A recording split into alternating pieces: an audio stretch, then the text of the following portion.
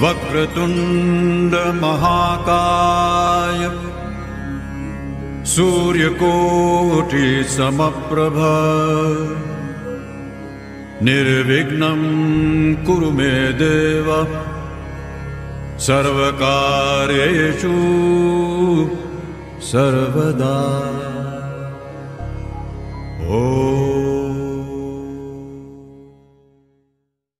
નમસ્કાર વિદ્યાર્થી મિત્રો, અગાઉના વિડિયોમાં આપણે એક્ઝામ્પલ 7 સુધી જોયું. આજે આપણે એક્ઝામ્પલ 8 જોઈએ. બંસી પાસે રૂપિયા 2 ના તથા 5 રૂપિયાના કેટલાક સિક્કા છે. એટલે કે 2 રૂપિયાના અમુક સિક્કા છે, 5 રૂપિયાના અમુક સિક્કા છે, કેટલા છે ખબર નથી. 2 રૂપિયાના સિક્કાઓની સંખ્યા 5 રૂપિયાના સિક્કાઓની સંખ્યા કરતા 3 ગણી છે. એટલે કે 2 રૂપિયાના જેટલા સિક્કા છે એ 5 રૂપિયાના સિક્કા કરતા 3 ગણા છે. એનો મતલબ શું થાય કે 2 રૂપિયાના જે સિક્કા છે એ વધારે સંખ્યામાં છે, એટલે કે વધારે માત્રામાં છે. જો સિક્કાઓનું કુલ મૂલ્ય ₹77 હોય તો દરેક મૂલ્યના સિક્કાઓની સંખ્યા શોધો. તમારે અહીંયા સિક્કાની સંખ્યા શોધવાની છે.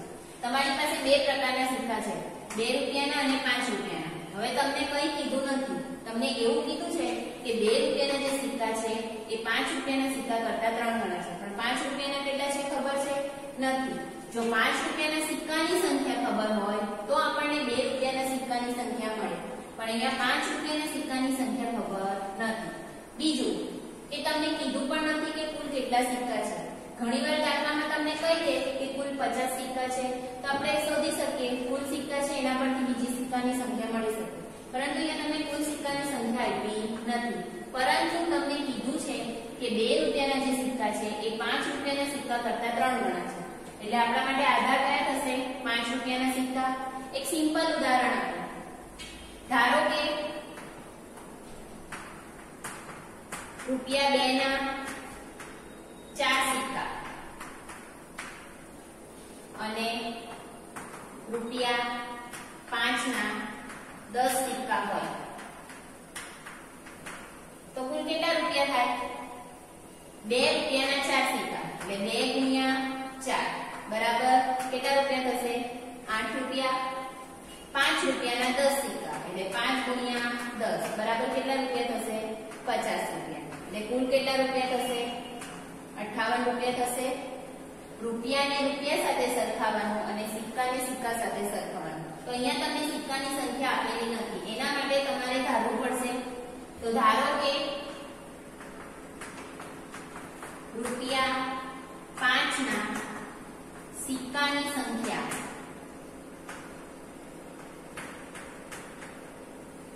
બરાબર x. હવે 5 રૂપિયાના આપણને ખબર પડી ગઈ કેટલા સિક્કા છે? x સિક્કા. હવે આપણે 2 રૂપિયાના શોધી શકીએ માટે રૂપિયા 2 ના સિક્કાની સંખ્યા રૂપિયા 5 ના સિક્કાની સંખ્યા કરતા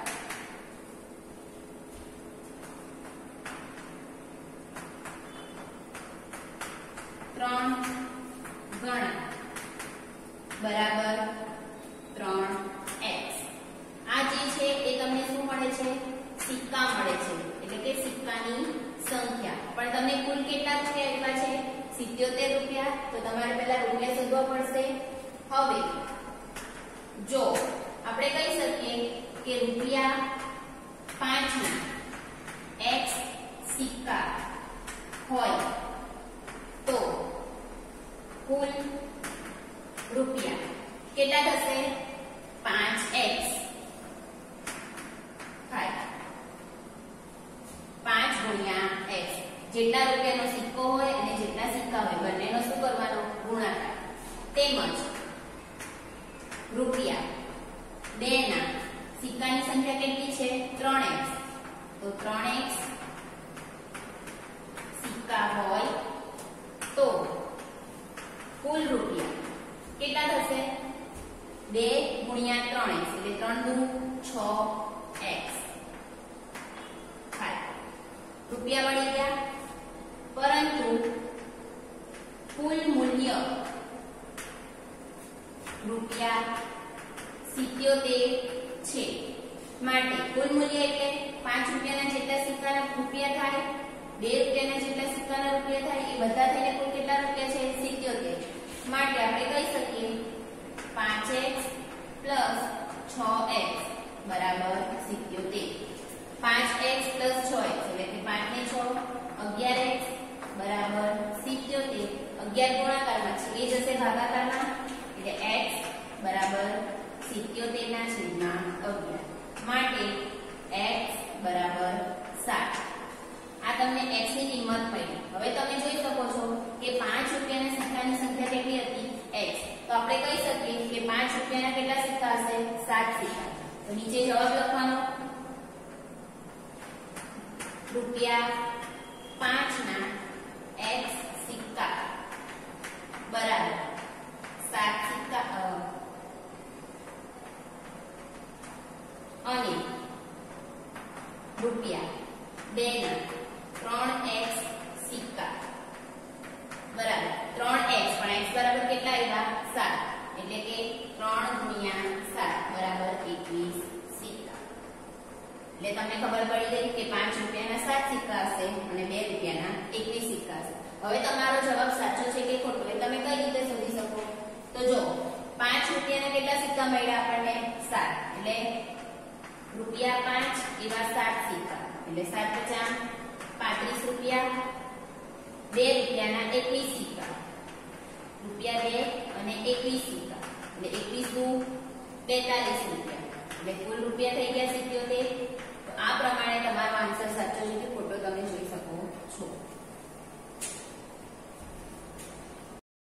ઉદાહરણ 9 11 ના 3 ક્રમિક ગુણિતોનો સરવાળો 363 હોય તો આ ગુણિતો શોધો અત્યાર સુધી તમે એવા દાખલા શીખા કે ક્રમિક સંખ્યા ક્રમિક એટલે ક્રમમાં આવતી સંખ્યા ધારો કે એક સંખ્યા 1 હોય એના પછીની ક્રમમાં આવતી સંખ્યા 1 + 1 2 એના પછીની ક્રમમાં આવતી સંખ્યા 3 એવી રીતે ક્રમિક સંખ્યા થશે પરંતુ અહીંયા તમને કીધું છે કે 3 ક્રમિક ગુણિતો પણ કોના ગુણિતો 11 ના ગુણિત એટલે ગુણાકાર થયેલો હોવો જોઈએ એટલે કે એવી સંખ્યા કે જેનો 11 સાથે ગુણાકાર થયેલો હોવો જોઈએ અથવા બીજા શબ્દોમાં કહીએ તો ગુણિત એટલે જેનો ગુણિત કે એના વડે નિશેષ ભાગી શકાય એક્ઝામ્પલ તરીકે 22 એ 11 નો ગુણિત છે કારણ કે આપણે 22 ને 11 વડે ભાગી શકીએ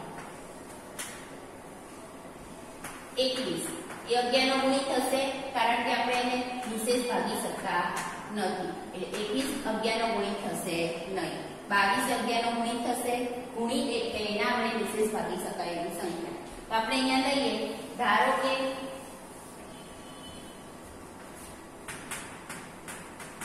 11 નો પ્રથમ ગુણિત x છે પહેલી સંખ્યા હંમેશા કઈ લેવાની x પછી જે પ્રમાણે કીધું હોય જેટલા ગુણિત કીધા હોય એટલા ઉમેરતા જવાના માટે 11 નો બીજો ગુણિત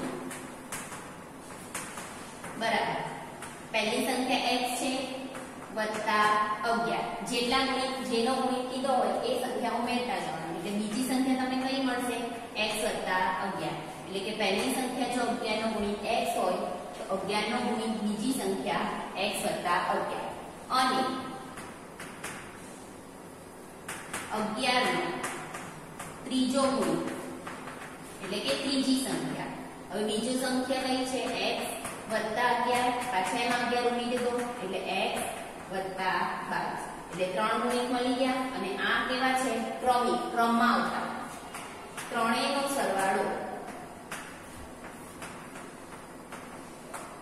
363 હોય માટે ત્રણેયનો એટલે ક્રમિક ગુણિત જે છે એ પહેલી ગુણિત x વત્તા બીજો છે x વત્તા 11 અને ત્રીજો છે x વત્તા 22 બરાબર 363 x વત્તા x વત્તા x 3x વત્તા 11 વત્તા 22 33 બરાબર 363 હવે શું કરવાનું આ પ્લસ 33 છે ને પેલી બાજુ લઈ જવાના એટલે 3x બરાબર 363 માઈનસ 33 માટે 3x બરાબર 363 માંથી 33 જશે તો કેટલા આવશે 330 માટે x બરાબર 3 ગુણાકારમાંથી ભાગાકારમાં 330 ના 1/3 એટલે કે x બરાબર કેટલા આવશે 110.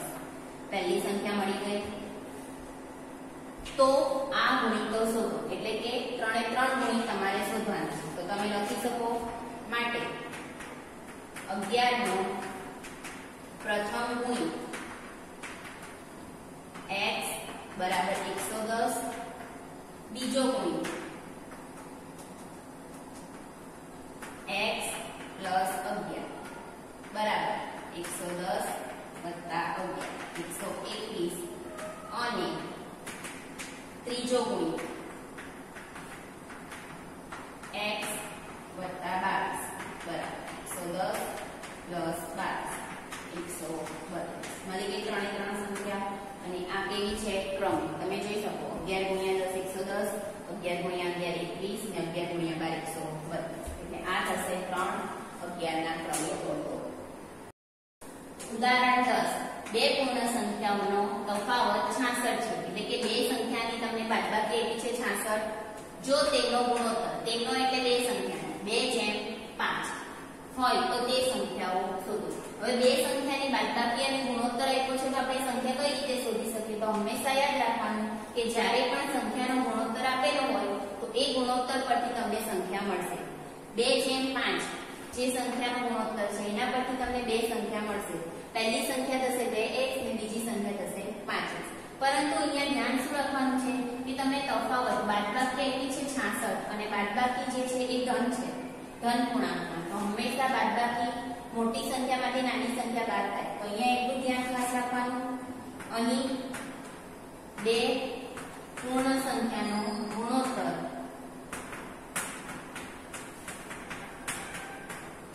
2/5 છે માટે બે સંખ્યા મળી જાય 2x અને 5x. પરંતુ મારે અહીંયા નાની મોટી સંખ્યા લખવી હોય તો માટે મોટી સંખ્યા બરાબર 5x અને નાની સંખ્યા બરાબર 2x થાય. બાદબાકી છે તફાવત આપેલો છે માટે નાની મોટી સંખ્યા અલગ કરેલી છે. જો તમને સરવાળો આપેલો હોય તો તમે પહેલી સંખ્યા અને બીજી સંખ્યા તરીકે લઈ શકો કે એક સંખ્યા 2x અને બીજી સંખ્યા 5x. બને ત્યાં સુધી જે પ્રમાણે ગુણોત્તર આપેલો હોય એ પ્રમાણે સંખ્યા લેવાની. પરંતુ અહીંયા બાદબાકી છે માટે મેં મોટી સંખ્યા 5x અને નાની સંખ્યા 2x લીધું છે. તફાવત 66 છે માટે હવે તફાવત એટલે બાદબાકી તો હંમેશા મોટી સંખ્યામાંથી નાની સંખ્યા બાદ થશે. તો 5x - 2x બરાબર 66. 5x માંથી 2x જશે તો 3x બરાબર 66. 3 ગુણાકારમાંથી ભાગાકારમાં જશે એટલે x બરાબર કેટલા આવશે 22. આ તમને x મળી, સંખ્યા મળી નથી કારણ કે સંખ્યા તમારી કઈ છે 5x અને 2x. તો તમારે અહીંયા સંખ્યા શોધવાની છે. તો નીચે લખવાનો જવાબ કરીને મોટી સંખ્યા બરાબર 5x એટલે કે 5 ગુણ્યા 22 બરાબર 110 અને નાની સંખ્યા બરાબર 2x એટલે કે 2 ગુણ્યા 22 એટલે 22 × 44 એટલે મળી તે બે સંખ્યા. તમે જોઈ શકો છો જો 110 માંથી તમે 44 માઈનસ કરો તો તમને જવાબ કેટલો મળશે 66.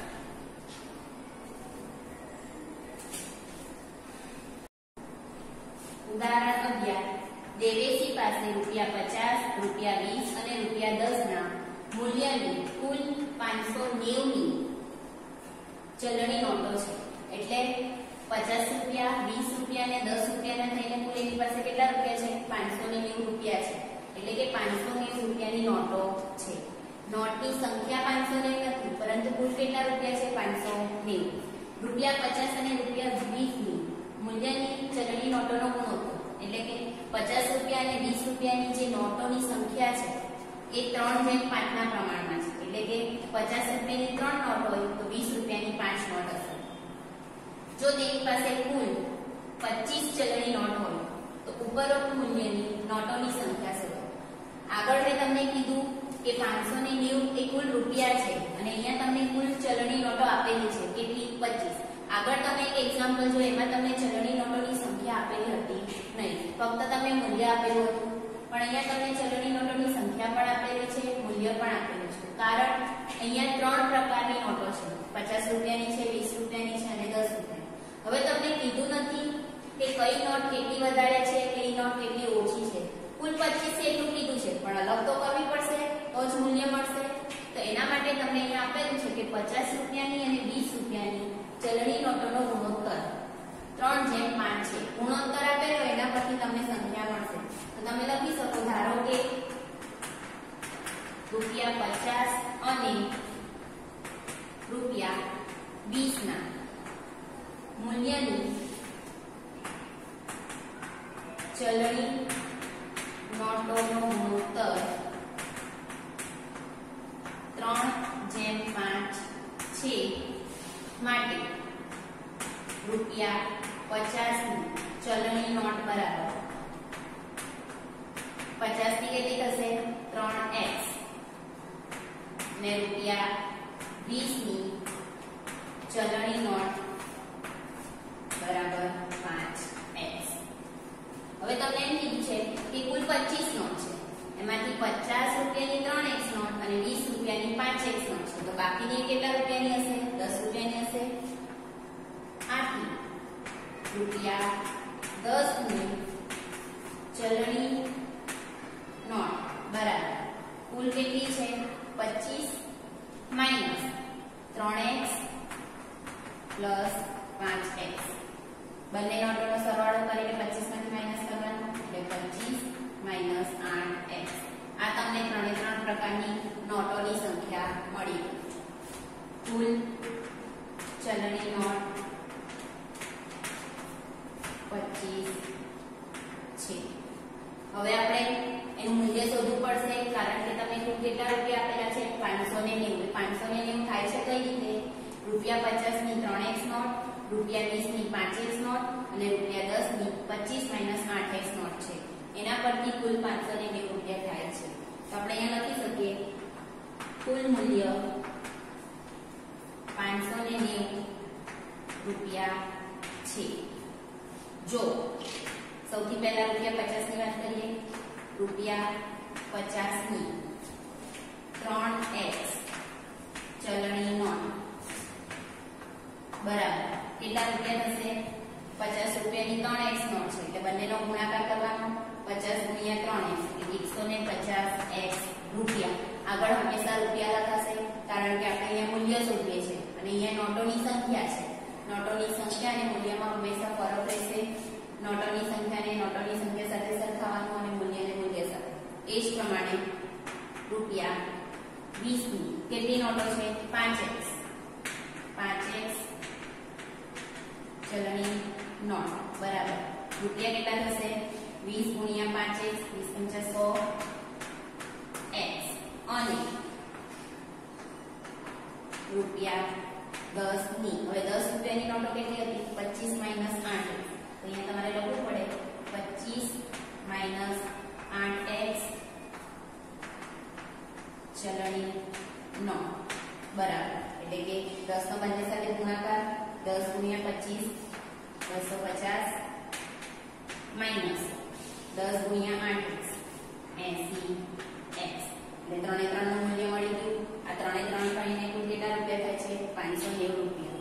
માટે 100 રૂપિયા 150x પ્લસ રૂપિયા 100x પ્લસ રૂપિયા 250 માઈનસ 80x બરાબર ₹590. માટે 150x plus 100x plus 250 minus 80x બરાબર 590. 150x વત્તા 100x 250x માઈનસ 80x બરાબર આ 250 પેલી બાજુ માઈનસ થશે એટલે 590 માઈનસ 250. તો 250 માંથી 80 જાય તો આવશે 170x બરાબર 340. હવે 170 ગુણાકારમાંથી જશે ભાગાકારમાં એટલે x બરાબર 340 છેદમાં 170. માટે x બરાબર 340 એટલે તમને x ની કિંમત મળી ગઈ. હવે તમારે નોટોની સંખ્યા શોધવાની છે, એટલે કે 50 રૂપિયાની 3x નોટ છે, 20 રૂપિયાની 5x નોટ છે અને 10 રૂપિયાની 25 8x નોટ છે. તો તમે અહીંયા લખી શકો જવાબ તરીકે રૂપિયા 50 ની ચલણી નોટ બરાબર છે કેટલી 3x, એટલે કે 3 દુ 6 રૂપિયા 20 ની ચલણી નોટ 5x બરાબર 5 દુ 10, એટલે કુલ કેટલી નોટ થઈ ગઈ 16. 25 નોટ કુલ છે, એમાંથી રૂપિયા 50 ની ને રૂપિયા 20 ની થઈને 16 નોટ થઈ. તો બાકીની કેટલા રૂપિયાની હશે 10 રૂપિયાની. તો તમે લખી શકો રૂપિયા 10 ની ચલણી નોટ બરાબર 25 - 16.